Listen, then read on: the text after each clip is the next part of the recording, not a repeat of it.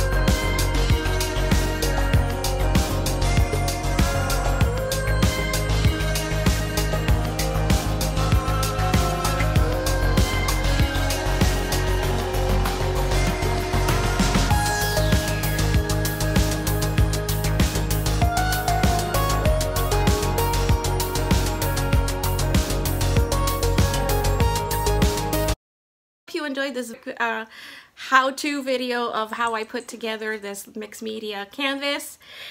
And don't forget to go check out my colleagues' videos and websites to see how talented they are. And I think they're really talented. So enjoy the contest. Good luck to everyone. Thank you so very much for watching. Please like, please comment, share. Don't forget to subscribe and stay crafty. Bye.